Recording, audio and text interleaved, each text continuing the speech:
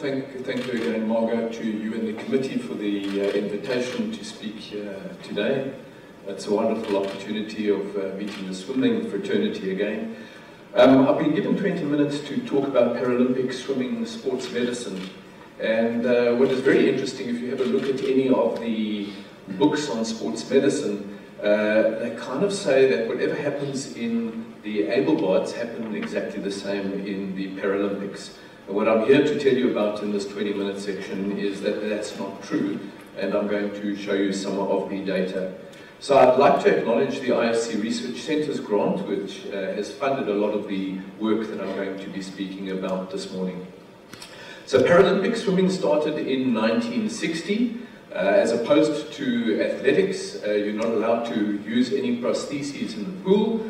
The athlete can enter the water in different ways, and it caters for athletes with a whole range of diverse impairments. There are physical impairments, of which there are 10 classes, labelled S1 to S10. The lower numbers, S1, are the more severe impairments compared to S10.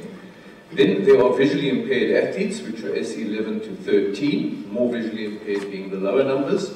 There's intellectual impairment. The intellectually impaired athletes have problems with pacing and reaction to starts and finishes, and also pattern recognition, and they're labeled S14. S indicates freestyle, butterfly, and backstroke, and SM would indicate the medley, whereas SB is the breaststroke. So you should also know that Paralympic swimming is quite controversial at the moment, because there are at present a lot of allegations of something that we call intentional misrepresentation, or blatantly called cheating, and this is something that's under scrutiny by the International Paralympic Committee at the moment. So if one talks about sports medicine and you talk about injuries and illnesses, one cannot but help speak about Lord Barr's method of talking about, for an injury or an illness to occur, we need a predisposed athlete, and then we get exposure to other risk factors, and then you get a susceptible athlete, and then you get an inciting event, and that inciting event leads to the injury or the illness. Now, the internal risk factors, or the intrinsic risk factors for general swimmers, would be things like age, gender, body composition, health, physical fitness, anatomy, and skill level. But when we're going to talk about the Paralympic swimmer, you're going to look at 10 different other conditions. And these are the ones of impaired muscle power, impaired passive range of motion, a limb deficiency, a difference in leg length, short of stature, then the movement disorders, hypotonia, ataxia, and athetosis, which are typical of athletes with cerebral palsy, vision impairment, and intellectual impairment. And those 10 conditions really feed into this first box of intrinsic risk factors. So this group of athletes are coming to the party with intrinsic risk factors that really can't be modified. And what I'm going to speak about is, does taking those 10 conditions in make them predisposed to injuries and illnesses? So you've heard about various talks this morning that have looked at various different intervention strategies, and you're also aware, yesterday it was spoken about the Willem van Mechelen's model, whereby one goes and looks at the epidemiology, and once you've got a baseline, then you can start looking for risk factors and interventions. Well, in Paralympic sports medicine, we're still in box number 1. We're still setting the basis of gathering our data. Only in certain sports, like football fives, have we started doing various different interventions. So we've used London, Sochi, Rio, and going to use Pyeongchang for actually collection of our baseline data before we're going to start many of the various different interventions. This is our research group that's spearheaded by Stellenbosch and Pretoria University in South Africa, also Harvard University, other universities in Canada and in the United Kingdom, and we've done a number of different studies now using quite sophisticated technology, where there's a web-based system of collection of injury and illness data from various of the team physicians that look after athletes, and predominantly this is recorded in a longitudinal fashion from one game's time to another. This is looking at some of the first data. I'm going to spend 8 minutes talking about injuries and 8 minutes speaking about illnesses. These are some of the data that we published in the British Journal of Sports Medicine looking at injury proportion and injury rates. Injury proportion is the percentage of athletes who are injured out of our big cohort, and the injury rates of injuries per 1,000 athlete days for Summer Olympics, Summer Paralympics, and Winter Paralympics. And what you can see by these figures in front of you is that the Paralympic Games is more dangerous from an injury perspective. So if you look at Summer Olympics and some Paralympics, more injuries in the Paralympic athletes. And if you've got a kid who's actually participating in the Winter Paralympics, it then becomes a problem because you can see double the incidence of injury in the Winter Paralympic sports. So let's get back to the summer sports now, because this is where swimming fits in. And this is looking at the injuries per 1,000 athlete days and the 95% confidence intervals. If you look on the far left of this graph, you will see that bar of the average of all injuries. So where does swimming fit in with all these different sports? Well, I'm very happy to say that swimming is a low-risk sport at the Paralympic level for injuries. Our studies aren't the only ones. The Brazilians have done some studies looking at injuries in visually disabled athletes and visually disabled swimmers, and they found that there's a greater incidence of injury in the more severely impaired swimmers as well. And to the best of my knowledge, those are really the only studies that actually exist. So let's delve down into those data in a little bit more detail. So again, I'm going to start by comparing the London Paralympics, the London Olympics, and Astrid Jung's data from the Beijing 2008 Summer Olympics. And if you have a look at the red boxes there, that is describing the ratio of upper limb injuries to lower limb injuries. In the Olympic athletes, it's by far more the lower limb injuries that predominate. But when we have a look at the Paralympians, they have an inverse relationship of upper limb to lower limb injuries, much higher upper limb injuries. And when we have a look at which injuries these are, in the upper limb, it's by far the shoulder, the elbow, and the wrist and hand. In fact, these shoulder injuries are actually not so benign within the Paralympic cohort. 50% of the shoulder injuries actually end competition or force the athlete to withdraw out of competition, where only 10% of wrist and hand and elbow injuries cause them to leave the competition.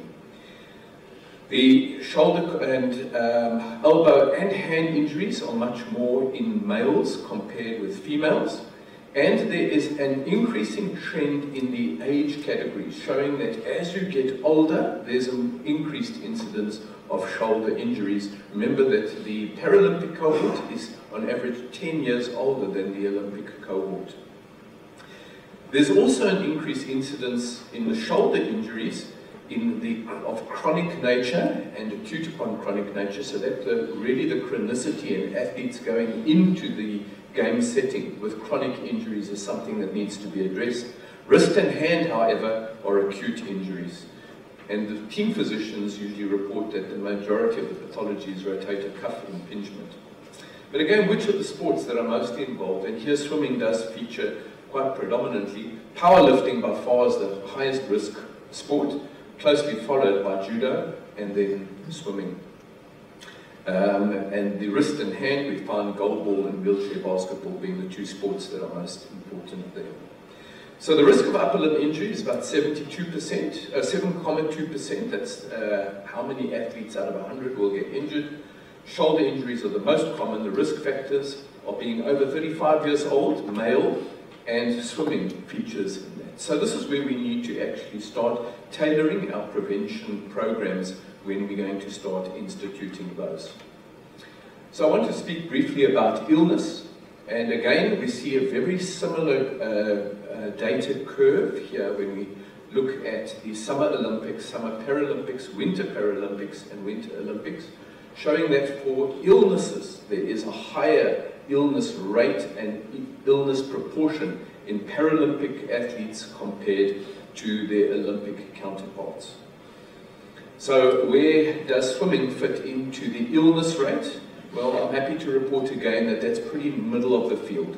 So it isn't targeted as a high-risk illness sport, although there are some caveats to that. The profile in the Paralympic athlete of illnesses is also different to that of the Olympic athlete. Number one, you see the lower red box there, is respiratory illness. That's the same in Olympic or Paralympic athletes. And if we know how to prevent respiratory problems and respiratory illnesses, then as team physicians, we are going to be getting more than 60% of the problems that we deal with on a tour. And my next talk before lunchtime is going to deal with measures to prevent respiratory problems. But in the Paralympic athletes, we have other different medical issues, the so-called non-respiratory conditions. And these are skin and subcutaneous tissues which come to the fore, as well as urogenital and digestive system problems. So we were able to drill down on 385 illnesses and get a better idea of what it is that we're actually looking at with the Paralympic athletes. So the first important take-home message is that when we ask the team physicians what the main problems are, these existing conditions, are these environmental conditions, or are these infections? Infections comes up as the main predominant cause of all illness.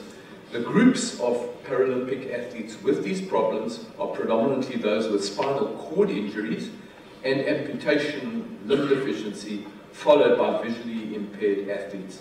And in fact, the athletes with cerebral palsy seem somehow protected from these illnesses. So let's take a closer look at the skin and subcutaneous illnesses, and these happen specifically in spinal cord injury and amputation and limb deficient. So how severe are these? And the answer is that 80% of them you do not lose, they're non-time loss illnesses.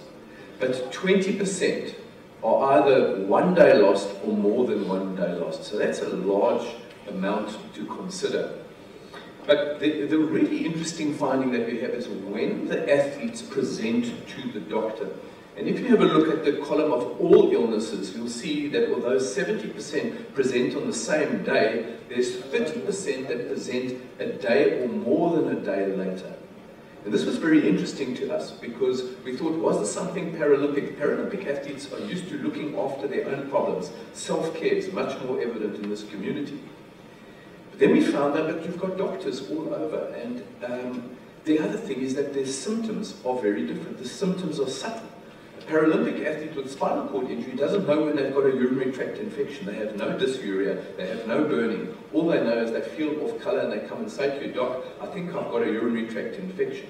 And then you start intervening. But have a look again at respiratory illnesses. Respiratory illnesses, 30% of them are reporting after a day. You've missed your window of opportunity of isolating that athlete and stopping that spread going through the entire team.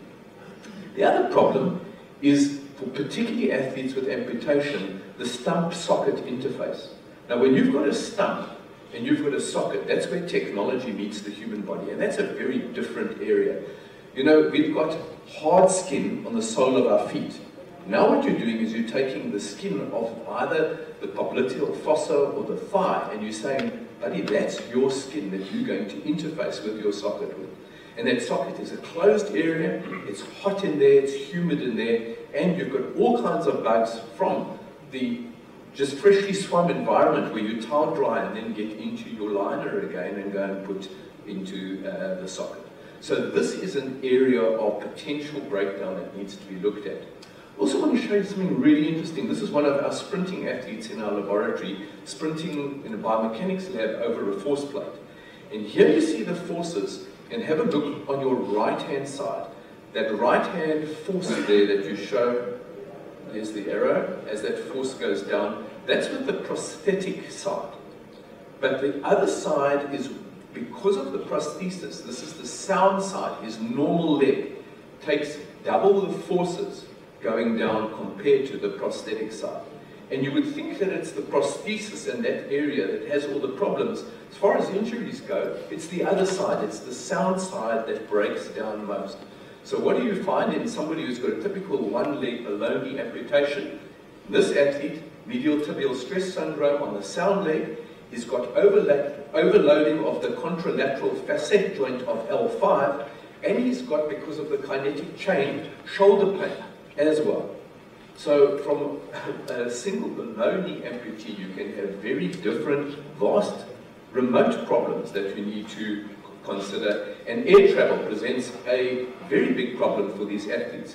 You know that a stump changes size and fluctuates between 10 and 30% just over a flying. And now you get out of your flying and you've got to get into that socket, and that causes problems.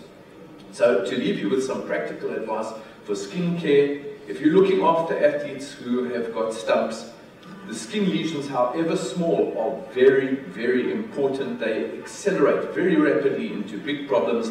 A minor irritation equals a potential danger. Treat them early, continue watching them, and whatever happens, don't think they're going to heal on their own accord. And also, skin is the most important barrier. This here, this little pimple that you might think that that's a trivial condition. That is what we call the stress fracture of the amputee. Because if you take a needle and you lance that, you keep them out of competition for 2 weeks. Yes, you can put a titanium impregnated plaster on that and think that you've got a waterproof seal in the water, but that athlete's going to get an infection, and that is going to cause a big problem. Also be aware that athletes get into a games environment and they don't behave like they behave at home. Brendan Burkett from Australia did this study where he looked at how many steps do athletes with amputation take in the game setting.